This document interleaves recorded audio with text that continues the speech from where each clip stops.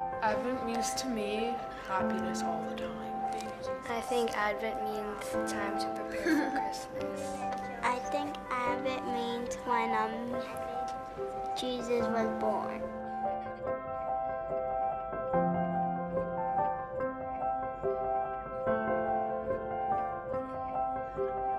Welcome to a special mini meditation and Advent service.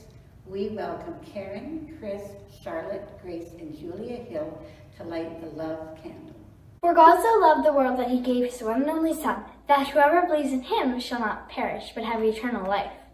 For God did not send his Son into the world to condemn the world, but to save the world through him. Whoever believes in him is not condemned, but whoever does not believe stands condemned already, because they have not believed in the name of God's one and only Son. This is the verdict.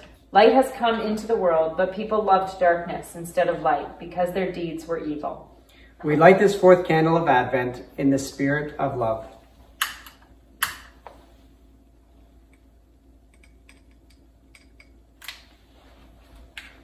We light a candle for love and our world that's longing for love. We light a candle for love and our world that's longing for love. Holy One, shine with the fire of our lives. Oh, we light a candle for love and a world that's longing for love.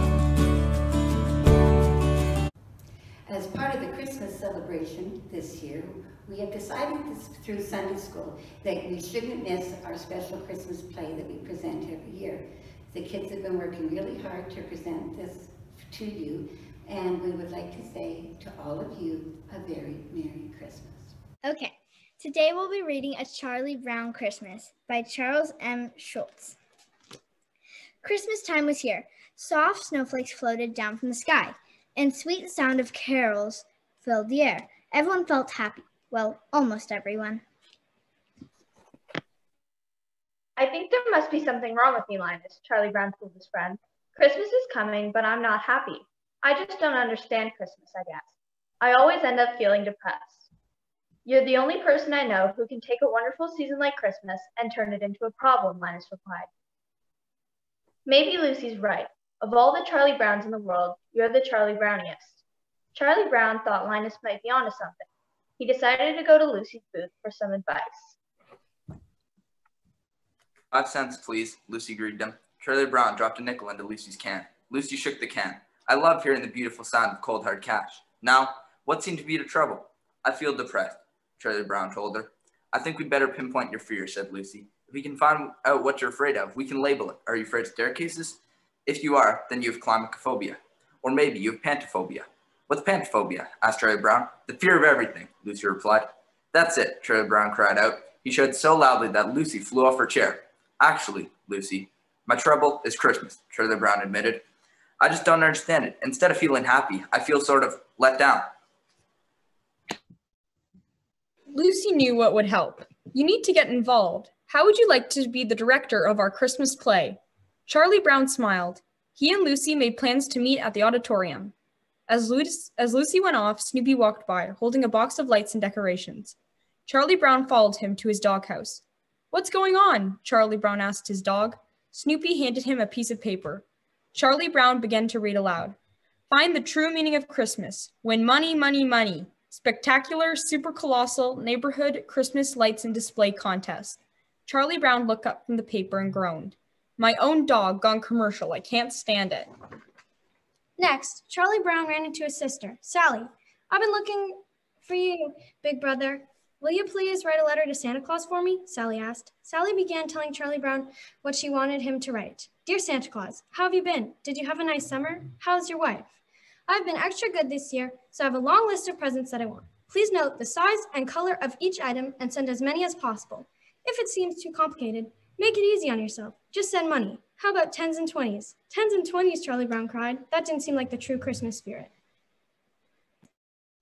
At the auditorium, Lucy had an announcement. Quiet, everybody. Our director will be here any minute and we'll start rehearsal. Director? What director? Asked Patty. Charlie Brown, Lucy replied. Oh, no, we're doomed, said Violet. Here he comes, said Lucy. Attention, everyone. Charlie Brown addressed the cast, but no one listened to him. They were all dancing as Schroeder played his piano. Stop the music, Charlie Brown shouted into his megaphone. We're going to do this play, and we're going to do it right. Lucy, get those costumes and scripts and pass them out. Lucy walked up to Frida and gave her a script and a costume. You're the innkeeper's wife. Did innkeepers' wives have natural curly hair? Frida asked. Lucy walked over to Pigpen. You're the innkeeper. Pigpen looked proud. In spite of my outward appearance, I shall try to run a neat inn. Lucy went over to Snoopy. You'll have to be all the animals in our play, Lucy told him. Can you be a sheep? Bah, bleated Snoopy. How about a cow? Asked Lucy. Moo, mooed Snoopy. How about a penguin? Asked Lucy. Clock, clock, clock. Snoopy waddled around the stage. Soon, all the parts had been handed out and it was time for Charlie Brown to direct. He asked Schroeder to set the mood for the first scene. But as soon as Schroeder started playing, everyone started dancing again. Lucy and Charlie Brown watched from the side of the stage. Isn't it a great play, Lucy asked. It's all wrong, Charlie Brown told her. Let's face it, we all know that Christmas is a big commercial racket, Lucy said. But Charlie Brown was determined. Well, this is one play that's not going to be commercial. What do you want? Lucy asked. The proper mood, Charlie Brown responded. We need a Christmas tree. Lucy thought this was a great idea. A great big shiny aluminum Christmas tree. That's it. I'll take Linus with me, said Charlie Brown. The rest of you practice your lines. All sizes and colors. Big, bigger, pink, and purple and red. They were all made of metal or plastic. Gee, do they still make wooden Christmas trees? Linus wondered. And that's when Charlie Brown saw it, the perfect Christmas tree. This little green one here seems to need a home, said Charlie Brown, but Linus wasn't so sure. I don't know, Charlie Brown. Remember what Lucy said? This doesn't seem to fit the modern spirit. I don't care, Charlie Brown said. We'll decorate it, and it'll just be right for our play. Besides, I think it needs me. We're back, Charlie Brown announced, as he and Linus brought the little tree into the auditorium. The other kids couldn't believe what they were seeing. This tree was all wrong. You're supposed to get a good tree, Lucy told Charlie Brown. Can't you even tell a good tree from a poor tree? Everyone laughed and walked away. Everyone except for Linus. I guess you're right, Linus. I should have picked this little tree. Everything I do turns into a disaster. I guess I really don't know what Christmas is all about. Isn't there anyone who knows what Christmas is all about? Sure, Charlie Brown, said Linus. I can tell you what Christmas is all about. Linus walked to the center of the stage. A lone spotlight shone on him as he began to speak.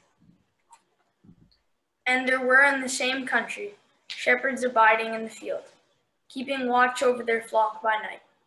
And lo, the angel of the Lord came upon them, and the glory of the Lord shone around them, and they were sore afraid. And the angel said unto them, Fear not, for behold, I bring you tidings of great joy, which will be to all people. For unto you is born this day in the city of David a Savior, which is Christ the Lord. And this shall be a sign unto you. You shall find the babe wrapped in swaddling clothes, lying in a manger. And suddenly there was with the angel a multitude of heavenly hosts, praying God and saying, Glory to God in the highest, and on earth peace, goodwill towards men. There was silence in the auditorium as Linus walked back to Charlie Brown. That's what Christmas is all about, Charlie Brown added. Charlie Brown thought about what Linus said. He picked up the little tree and walked out of the auditorium. Charlie Brown looked up at the starry night sky. He finally understood the meaning of Christmas. Linus is right. I won't let all this commercialism ruin my Christmas. I'll take this little tree home, decorate it, and I'll show them it will really work in our play. Charlie Brown took his tree to a place where he knew there would be a lot of decorations, Snoopy's doghouse. He selected a shiny red ornament, but when Charlie Brown put the ornament on the tree, it collapsed. "I've killed it!" Charlie Brown cries. "Everything I touch gets ruined." Charlie Brown walked off in despair. A few moments later, the other children arrived. "I never thought it was such a bad little tree," Linus said as he wrapped his blanket around its base. "It's not bad at all, really. Maybe it just needs a little love." And off Snoopy's doghouse. Soon the little Christmas tree had been transformed into a festive Christmas tree. When Charlie Brown returned, he was stunned. "What's going on here?" he asked. "Merry Christmas, Charlie Brown," all the kids said.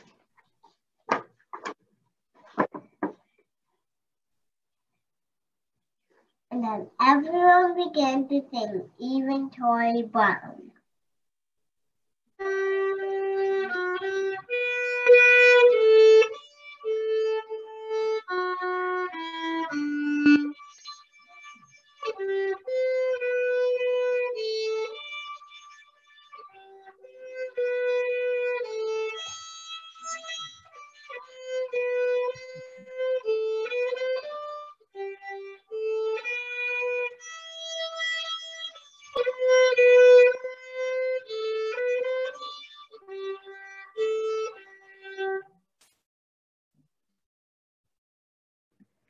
Thank you for listening to our reading of A Charlie Brown's Christmas. Merry Christmas!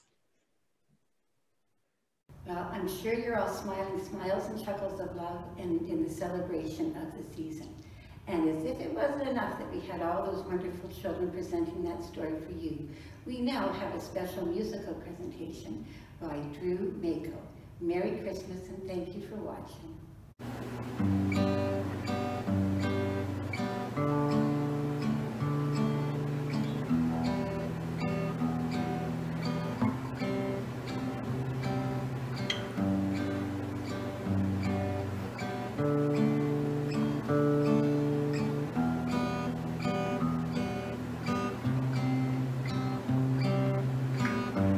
It's the most beautiful time of the year. Lights fill the streets, spreading so much cheer.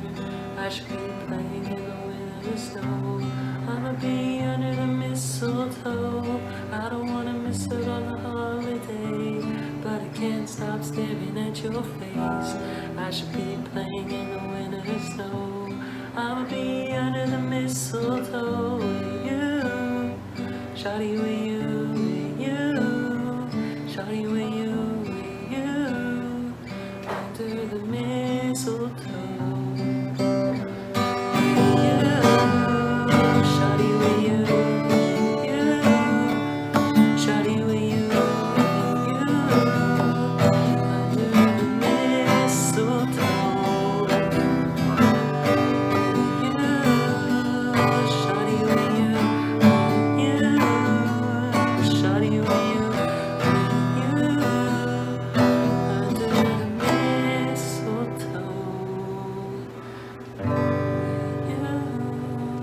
Shawty with you.